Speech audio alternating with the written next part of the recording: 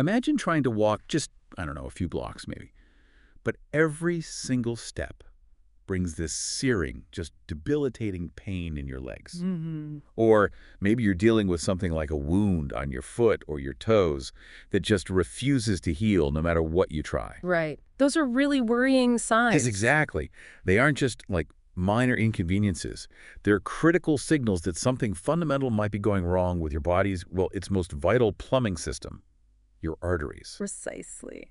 So today we're taking a deep dive into a complex and really life-altering medical intervention, aorto-bifemoral bypass surgery. It's a big one. It really is. And this isn't just a big medical phrase.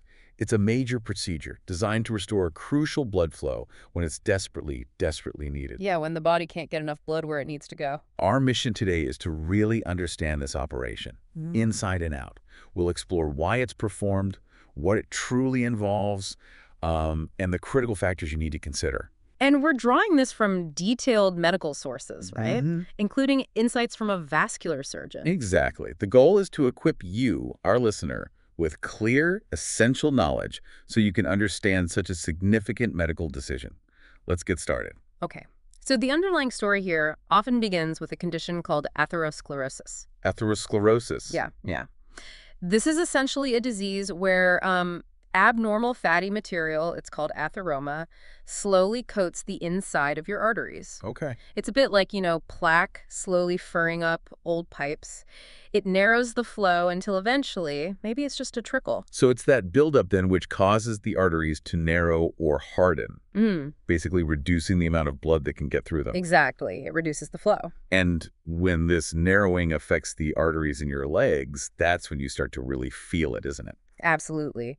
This narrowing in the legs leads to what's known as claudication. Claudication. Yeah, it's pain in your calves, your thighs, sometimes even your buttocks, especially when you walk. And what's really crucial to understand is that it becomes a strong indicator for, maybe needing surgery when that pain limits your walking to less than about 200 meters. Less than 200 meters. Wow. And as the condition gets worse, it can cause pain even when you're just resting. Even at rest? Even at rest. And eventually that diminished blood supply can lead to really serious issues like ulcers or even gangrene in your toes or feet. That's a really stark picture. Now, if this clogging process is happening in your legs, does it connect to other parts of your body?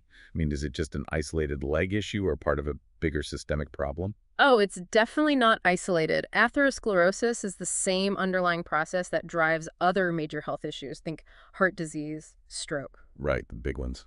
Exactly. And the risk factors that contribute to it are pretty common things. Smoking, high blood pressure, having a family history of atherosclerosis, just getting older, diabetes, and high cholesterol levels. So a lot of familiar factors there. Yes. And what's truly striking is how preventable many of these risk factors actually are, which makes, personal lifestyle choices a critical line of defense, even against such complex conditions. That makes sense. Okay, so having clearly understood the root cause, this atherosclerosis, let's turn to that pivotal moment. When does a situation like this escalate to needing something as significant as a bypass? What are the accepted indications for this surgery? Well, the need for an aorto-bifemoral bypass is typically signaled by a specific, quite severe condition. Okay. These include things like an abdominal aorta aneurysm that's a dangerous bulging in the main artery. Right, I've heard of those. Or gangrene of the toes or foot. Persistent rest pain in the legs, that pain even when you're not moving. A non-healing ulcer on the foot. Or, as we mentioned, that claudication that's so limiting you can't walk more than 200 meters. So those are the really clear, severe signs. Those are the points where a surgeon would seriously consider the bypass as the necessary intervention. Yeah, but a major surgery like this, so it isn't something anyone just jumps into, right? Are there less invasive alternatives they look at first? That's a critical consideration, absolutely. For less severe cases, sometimes exercise can help. Exercise. How does that work? Well, it can encourage the body to develop alternative ways for blood to flow. We call it collateral blood flow, little side roads, essentially. Ah, okay. Like natural bypasses. Kind of, but it can take many months to develop, and even then, it might still not provide enough blood flow to really fix the problem. Got it. What else? Another option is an angioplasty. This involves widening the artery with a small inflatable balloon. Right, threading a balloon in. Exactly. And often they follow that by inserting a stent that's a little metal mesh tube to help keep the artery open. But that doesn't work for everyone.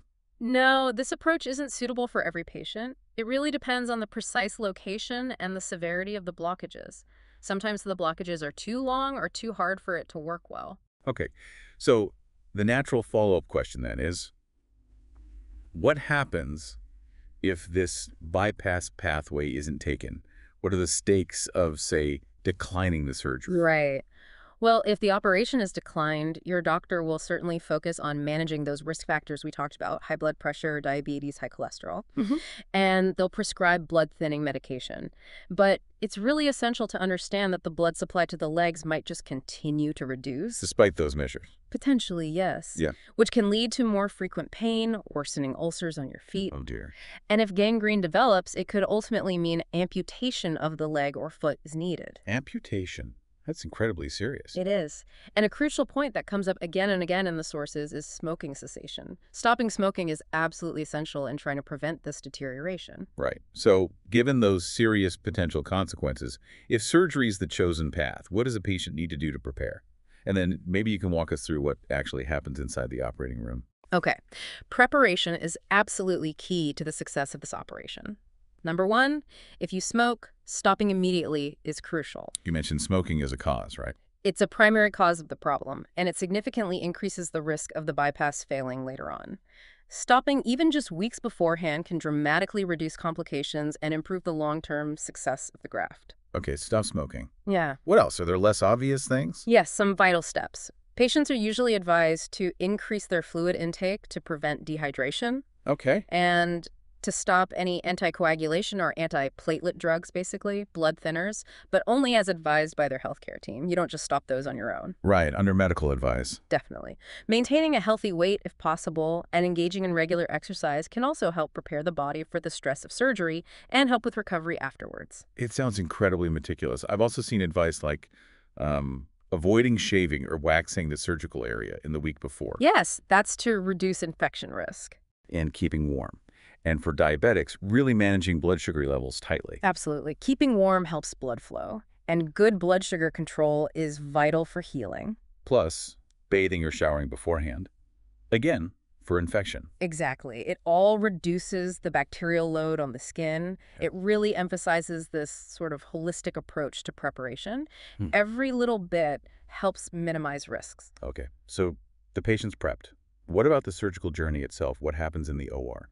Right. The operation is performed under general anesthetic, so you're completely asleep. And it can take quite a while, anywhere from, say, 90 minutes to maybe even 7 hours, depending on complexity. Wow, 7 hours. It's a major undertaking.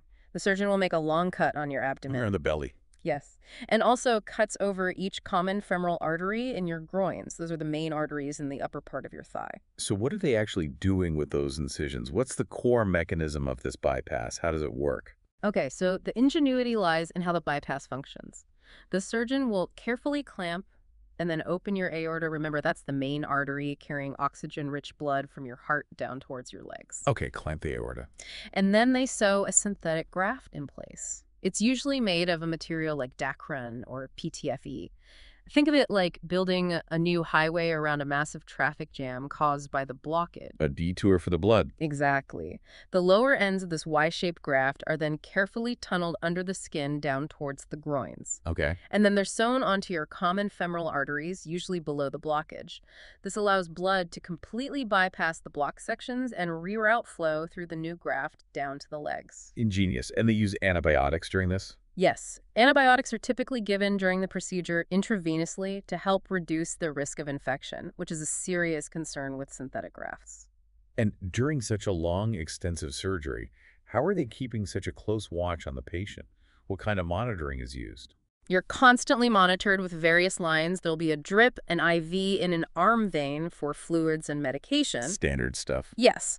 Possibly a central line, which is a bigger IV, often placed in a neck vein for giving certain drugs or monitoring pressures more directly. Okay. An arterial line, usually near the wrist, gives beat-to-beat real-time blood pressure monitoring, which is critical during major vascular surgery. Right.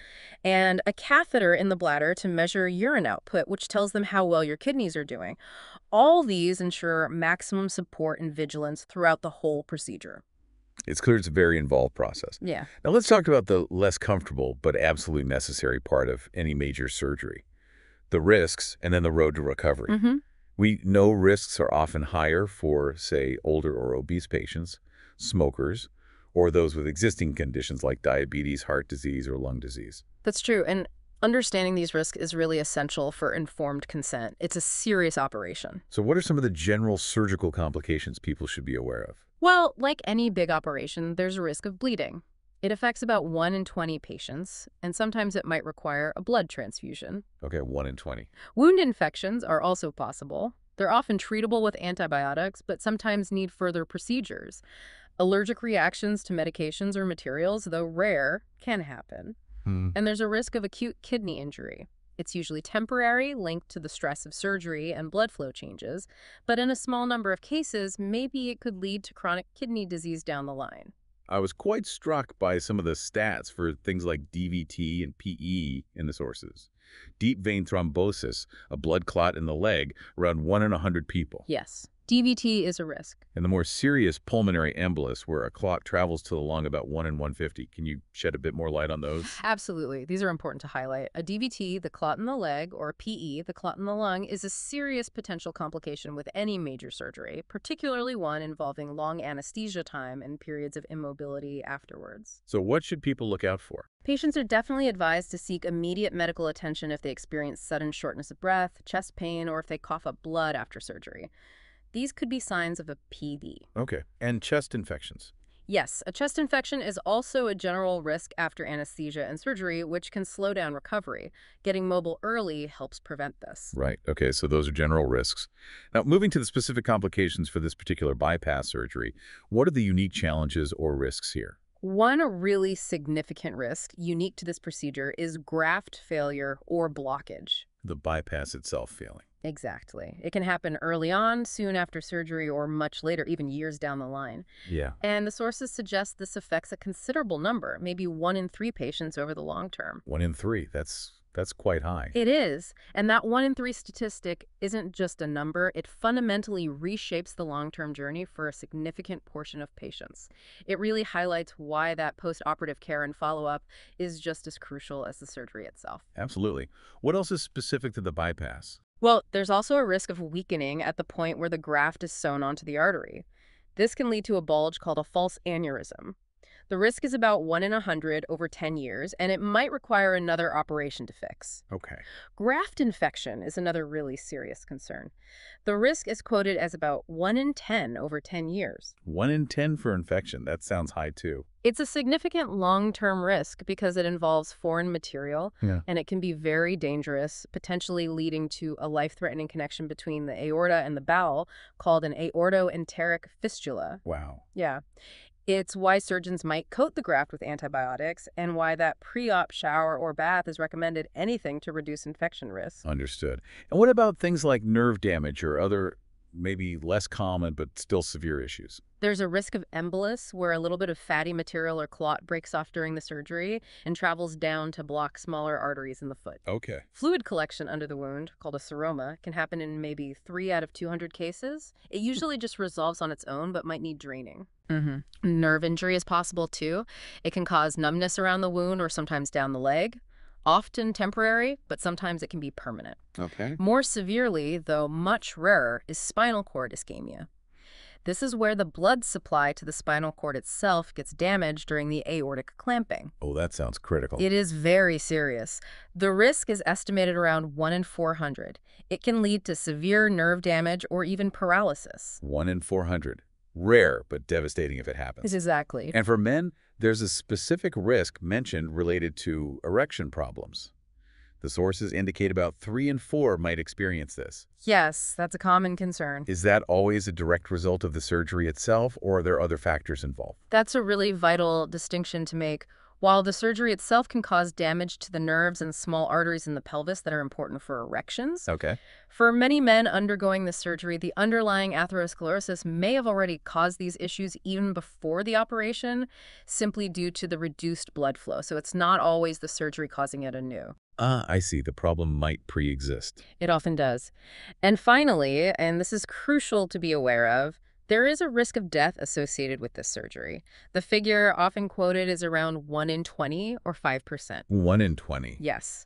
This is a major operation, and that risk is higher if you already have other serious medical problems like severe heart or lung disease.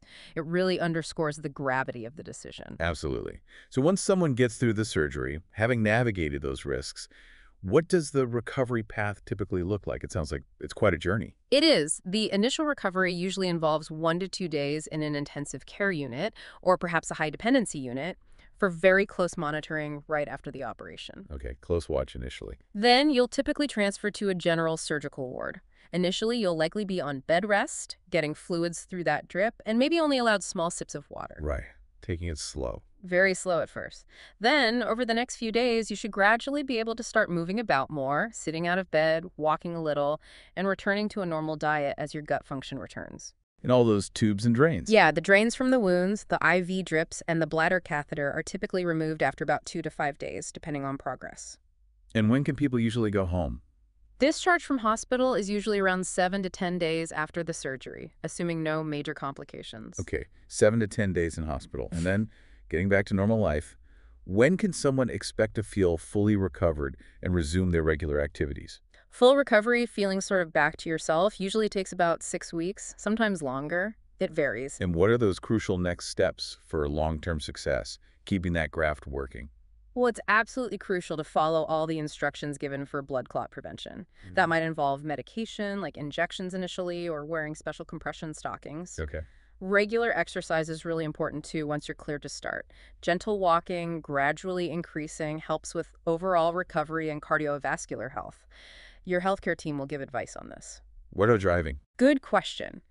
You shouldn't drive until you feel you can fully control your vehicle, including performing an emergency stop without pain or hesitation. And always check with your car insurance provider about their specific rules after a major surgery. Right, practical points. And the good news is, most people can return to their normal activities eventually. And crucially, your surgeon will likely prescribe long-term blood-thinning medication, usually something like low-dose aspirin or clopidogrel, to help keep the blood flowing smoothly through the graft and ensure it lasts as long as possible. Lifelong medication, potentially? Often, yes, to protect the graft. Okay. We've covered a huge amount today. We began by understanding how atherosclerosis, that sort of fatty buildup in the arteries. The clogged pipes analogy. Exactly. How that can lead to debilitating leg pain, those non-healing ulcers, and even, grimly, gangrene. And then we explored how this aorto-bifemoral bypass surgery offers a crucial lifeline when those non-surgical options just aren't enough or aren't suitable. We detailed the specific severe indications for this complex procedure. And we didn't shy away from the details, the meticulous preparations required beforehand. Stopping smoking being top of the list. Absolutely. Then the intricate journey inside the operating room with its synthetic grafts and that careful rerouting of blood flow. And, critically, the array of potential risks, both general and specific to the bypass. And finally, that step-by-step path to recovery from the ICU right through to getting back to daily life, hopefully with much improved circulation. The value of this knowledge, for you, the listener, we think is immense. Whether you or perhaps someone you know might face such a decision one day, or maybe you're simply curious about the frontiers of modern medicine. Yeah. Being well-informed is really your most powerful tool. Medical decisions, especially the big ones like this, are deeply personal.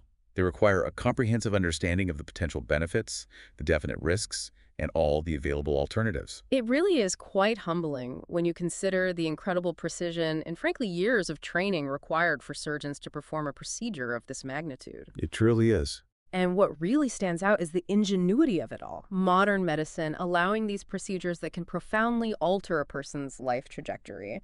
You know, restoring mobility, preventing devastating complications like amputation. Yeah. And this leads us to maybe a final thought to leave you with. While medical science continues to advance at this incredible pace, performing these amazing feats, how much personal responsibility must we as individuals continue to take in managing those chronic conditions, those lifestyle factors we discussed? Right, like smoking, diet, exercise. Exactly. And how critical is that continuous open dialogue with our healthcare providers for getting truly personalized care that weighs all these complex factors? It's a journey, really, that we're all on together.